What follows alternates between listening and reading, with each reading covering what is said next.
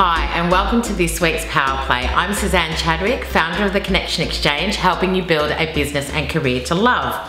So today we're going to be talking about profit streams in your business and listening to your customers and potential customers. So recently I found a website of a designer who I thought looked fantastic, went and read the about page, went and looked at the work with me page, which was coming soon, which is totally fine. So I sent her an email and said, love your site, love your branding, love the colors, totally connected with this. I have a project coming up. I'm really keen to find out whether this is something that you might be able to do. Now remember, I didn't know what kind of services she offered because it wasn't there. It was still obviously being developed, which is totally okay. And I got an email back saying, hi Suzanne, thanks very much. This project would be too small, regards, from the designer.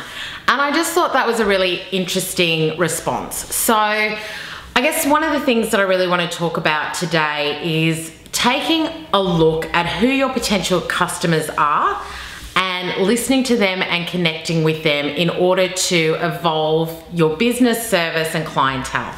So the first thing is to connect with your customers or potential customers as much as you can. So if somebody emails you or if somebody's interested in working with you, even if it's out of the scope of what you normally do, it's always worth, especially when you're starting out in business, it's always worth connecting with them. So for example, you know, I could have got an email saying, hi Suzanne, this sounds like a job that's maybe a little bit smaller than what I'm looking to do, but as I haven't actually put any information around what kind of jobs I do, I'm really happy to have a conversation with you. And so having that conversation could potentially mean that one of the services that you are looking to provide to a customer, you can then upsell them. You can upsell them into that. If they're already a fan and they feel like what you're doing is connecting, you know, for them, then it's definitely worth having that conversation. So in my business, I have discovery sessions, which is basically just a half-an-hour call if you're interested in coaching or working with me, just to connect and find out what it is you're looking to do. Is it the right fit? Are we the right fit? And that's free. That's something that I provide that's free in order to connect with people as well as potentially see whether any of my service offerings might be right for them. So connect if you can, and I would always recommend that you reach out and connect with people, especially when you're starting out your business. Obviously, if you've been in business for a long time and you get thousands of these requests, that's not really possible, but definitely where you can connect and see whether you can provide one of your services to somebody that's interested in working with you. The second thing to do is also to listen to maybe your current customers. So they might be hiring you to deliver on one thing, but they actually need a bit of support doing the things before they get there.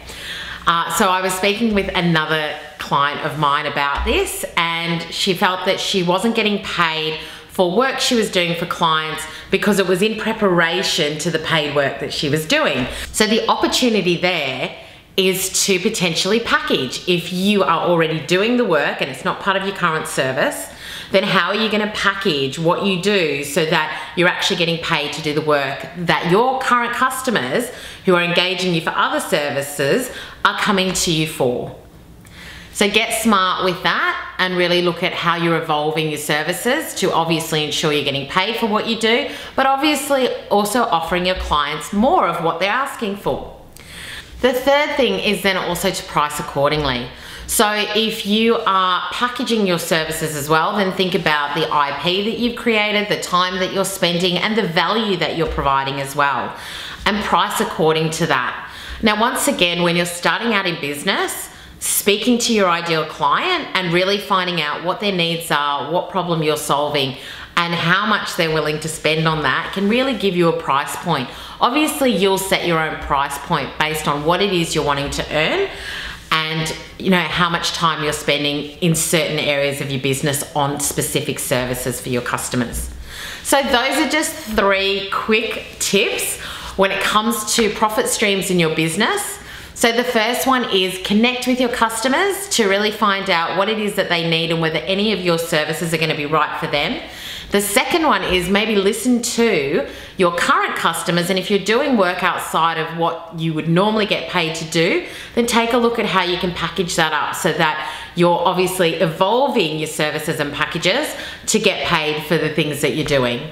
And the third thing is to obviously price accordingly. So really take a look at what's the IP, what's the value, what's the time that you're spending, so that you're not just looking at an hourly rate, but that you're providing something more than just, you know, that 60 minutes of value to them.